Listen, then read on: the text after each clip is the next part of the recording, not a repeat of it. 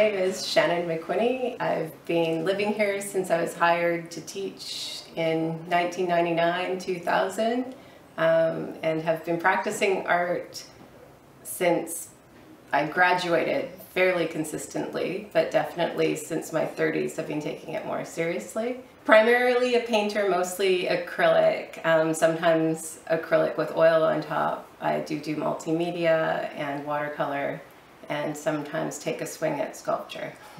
And it happens mostly after work hours because I teach full-time at the high school as the art teacher.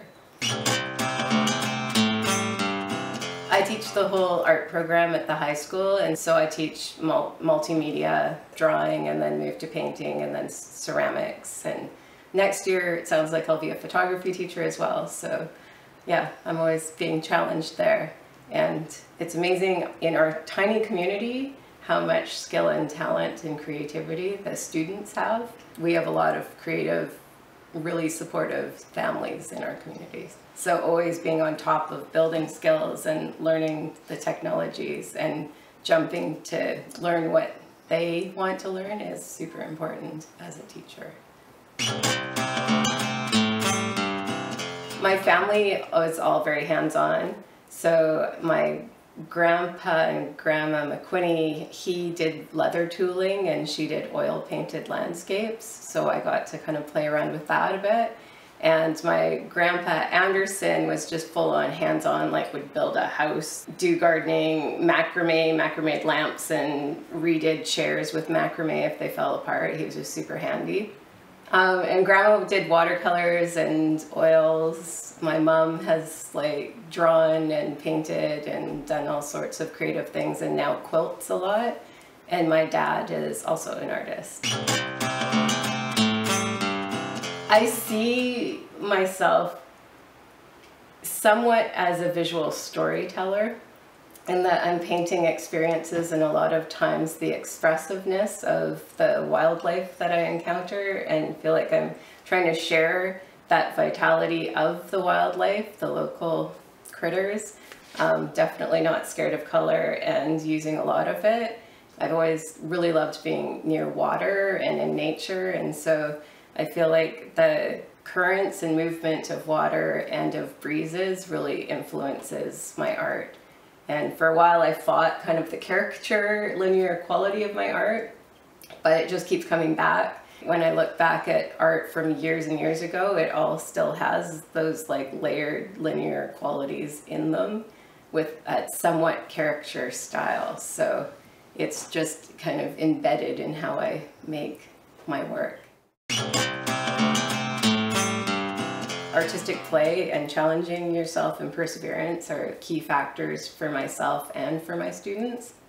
So always kind of pushing the envelope and trying to broaden the horizon so you don't get stuck in one style, I think is really important. Getting stuck in just like, this is what I do and this is all I'm going to do, I think is really dangerous because it can stagnate the art, and I definitely put an emphasis on that with my students, that they should always be trying to push and challenge and experiment with their own work, but also accept, like I have a student right now who can just like whip off like a sort of post-impressionist work with a landscape scene very, very quickly and very easily. So I feel like encouraging her, but also encouraging her to challenge herself by trying things that are hard is really important.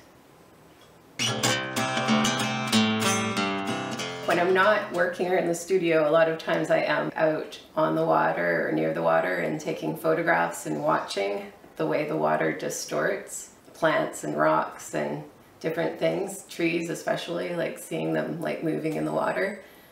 And then when I start a painting, I don't draw the painting first. Like I have my base image that I'm working with most of the time. Sometimes I do something random like a mermaid. But most of the time I have images that I've taken, and I have that on my laptop that I work from, my tablet. But I start just with random colors. So I'll just like squirt a bunch of really bright colors onto the canvas and go nuts with it on the canvas, and then slowly start to draw the image out. So I never know what my painting's going to look like when I'm working on it. It just kind of comes out as the progression happens with the colors and the line and the image coming out of those colors. The painting behind you is a commissioned piece, which is quite different for me. And I started it really messy with purples and blues and really dark colors and sent it, the initial painting, to Lucia, who it's for, and she was like, what is happening? I don't understand this at all. I'm like, just wait for it, it'll come. And start layering on the yellows and oranges and reds to draw out the image, because the blacks and purples were the base for the image that came out.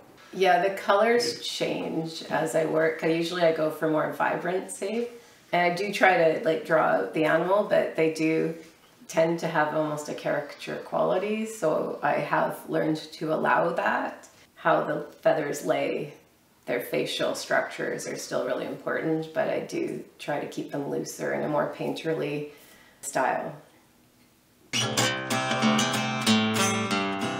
I think that it's always important to have your work get out there, and press and Signy in our communities, that has really helped in helping me to get my work out and to actually be pushing me to challenge myself. We are fairly isolated, so getting my work out of the studio or showing it to people is important, because otherwise it's just you in this bubble painting and you start to question, like, why? For me, painting's grounding, and it is something, if I'm not doing it, I get pretty cranky. And I didn't learn that for years, but definitely it is a need to paint, but it also, I am nervous sometimes sharing my work, but it is really important to share my work, and to have people enjoy it is always flattering and makes me happy. When somebody like asks for commissioned work, that's really flattering as well, and also challenging, because with a commission piece you have to actually be communicating and collaborating with the person that you're working with, and sometimes what their expectations are pushes you to do something that you wouldn't normally do with your work.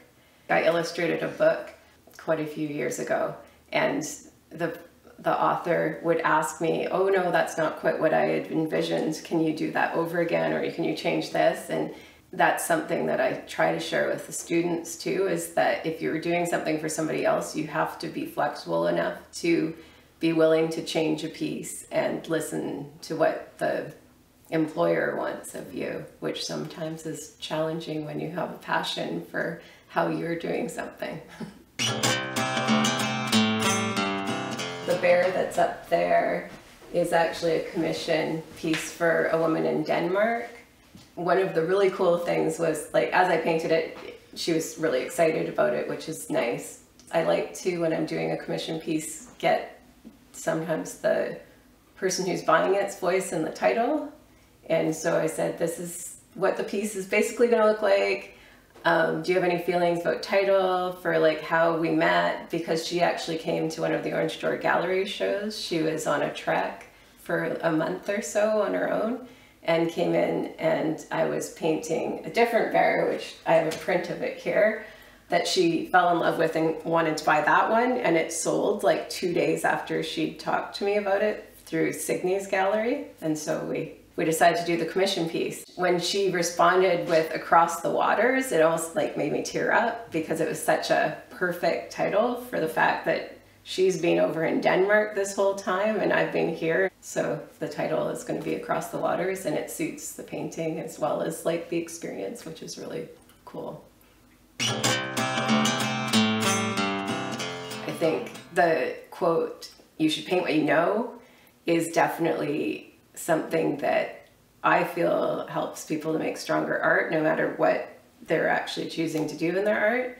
So me being here and embedded in wildlife and nature definitely has influenced my art. I feel like if I was in the Okanagan, it may be similar, like the piece that quirky piece with the marmots and the pigeons is actually from an experience like in the Okanagan.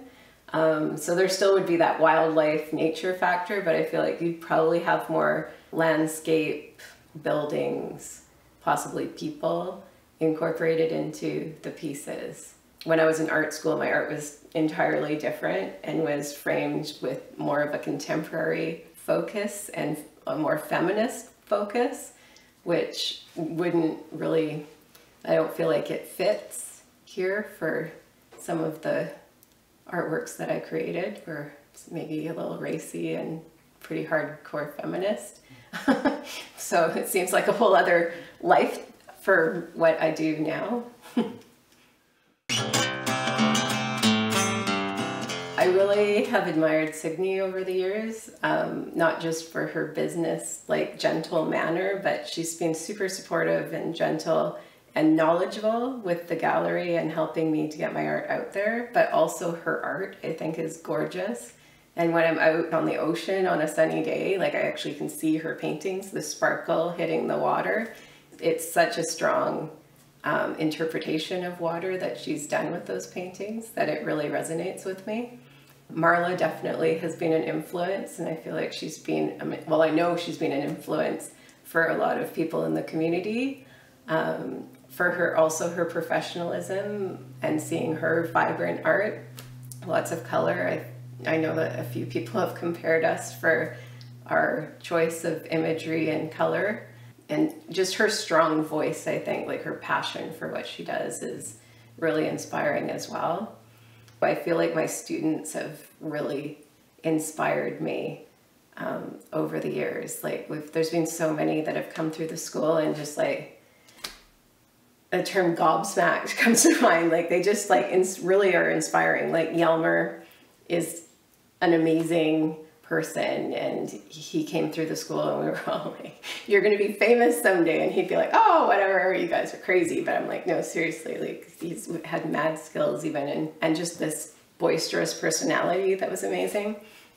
Jovi Corlazzoli also, like he can do pretty much anything and was like just so passionate and dove into everything that he did.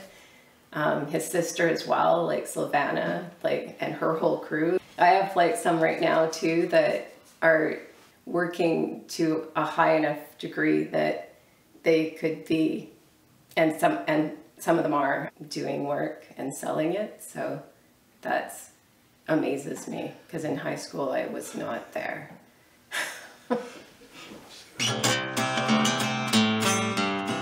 I had amazing teachers in college that were really big influences on me, not just as an artist, but as a teacher. We had this one teacher, Murray Johnson, who was my first year drawing teacher, who was super strict, but like what we learned from him and his passion for art has been so embedded in like everything that came after that, but we were kind of scared of him. If you came to class late, he'd yell at you. This is like first year college, right? You're an adult, and he was so strict. You weren't allowed to use erasers, and which makes total sense to me now, but before I was like, what is this guy on about? But it makes total sense, because you like draw something. I encounter it with students too, where you draw something, you erase it, and then you draw it, and you pretty much drawing right over. Like students will ask me to fix something. They're like, this is terrible, can you fix it? And I go and I'm like, I just drew right over what you had before. He's totally right. I had this other teacher who was like super huge influence on so many of us, because he was so much about artistic exploration and like pushing the envelope and trying new things and experimenting all the time to build your skills, that he was like a huge influence on so many of us as well. Spending more time in the studio and potentially getting a show, getting more gallery representation. So far, I have work at Signe's gallery, and she has, I think, about 16 of my pieces, which is really amazing.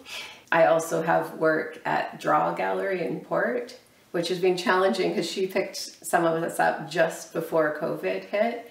And so she's been trying really hard to actually show our work, but it's been mostly online because of how things have gone. But moving out, broadening that, but I have to be really careful with that, because I am a very much full-time art teacher. And I think it's important as an art teacher to give the energy and focus and passion to the students.